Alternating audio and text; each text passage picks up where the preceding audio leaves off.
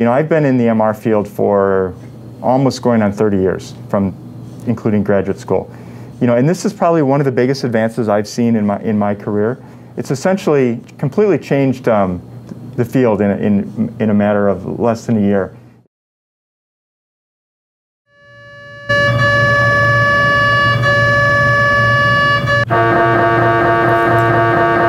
The entire MRI scan capability, or magnetic resonance imaging, is an incredibly powerful diagnostic tool, but it does have an inherent problem. Doctors have to balance potentially long scan times with image quality needed for an accurate diagnosis. Now, a deep learning MRI tech has solved this age-old industry challenge by cutting down scan times and improving image quality. Jason Polzin is on his way over, as he's the expert on how all of this works. Jason, how are you? That was quite an experience. I've never had an MRI before, and you've just looked at probably one of the most important parts of my body.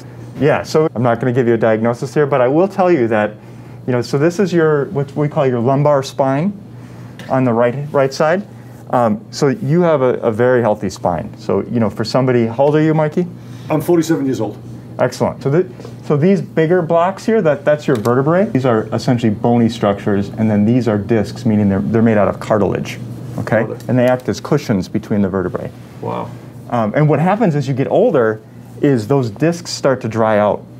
They start to become less cushiony, so they provide less cushion. What you can see is that you have these are very bright, meaning that they have a lot of moisture in them. They still have a lot of fluid. That's a really good thing, meaning you have a lot of cushion between your vertebrae.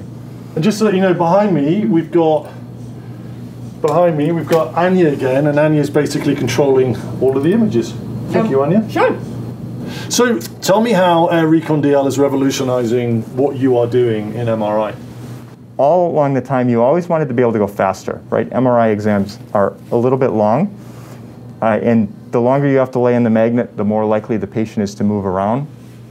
And in this case, we've basically come up with a new way, using a deep learning-based reconstruction, to be able to significantly reduce the overall scan times. This image on the right, this is your spine, your lumbar spine that we talked about previously, without Recon DL. And you can see the kind of grainy appearance. We call that's called noise.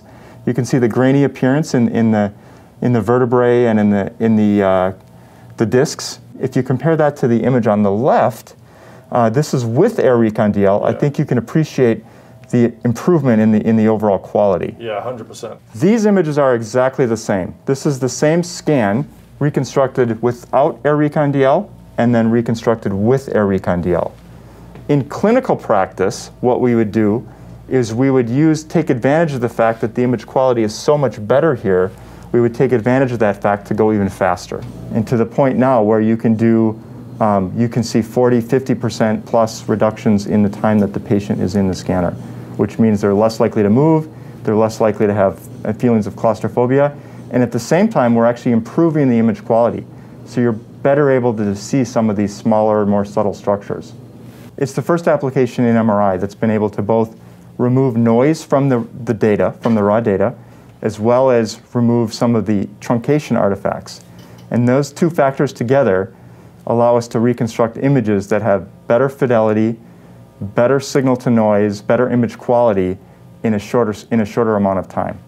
So it increases speed, it increases image quality. What does the future look like? Is it just harnessing those two, or are there broader applications? You can also train a neural network to recognize other things. It can recognize motion. So for example, if you had moved during your scan, normally what they would have to do today, you would see the image quality would be degraded as a result of the motion.